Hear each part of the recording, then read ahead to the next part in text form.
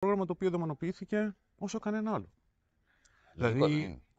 δεν ξέρω αν είναι λογικό. Όταν ξεκινάς να λες ότι θα σταματήσω την εισχροκέρδεια των 5 ολιγαρχών που έχουν και τα κανάλια, και είναι οι ίδιοι άνθρωποι που βγαίνουν και γιορτάζουν θριαμβευτικά στις γενικές συνελεύσεις των μετόχων τους, ότι είχαν 180% αύξηση κερδών.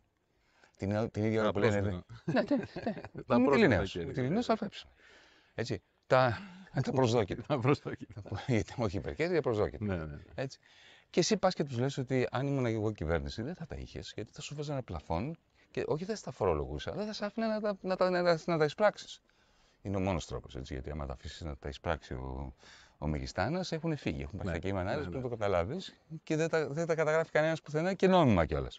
Λοιπόν, όταν του λες αυτό, του λες τα 70 δις που θα πάρουν τα αρπακτικά ταμεία, δεν θα τα αφήσουν να τα πάρουν, θα καταργήσουν τους πληστηριασμούς και θα αντικαταστήσουν τον Ηρακλή με τον Οδυσσέα.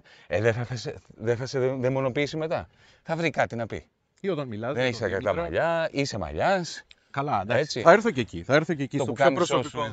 Όπως θα έπρεπε. Γιατί και αυτή η δολοφονία χαρακτήρα που υφίστασε είναι πρωτοφανής, τουλάχιστον για τα ελληνικά δεδομένα. Δεν υπέγραψε το μνημόνιο. Το όνομά σου έχει ένα νι, το έτσι, το αλλιώς.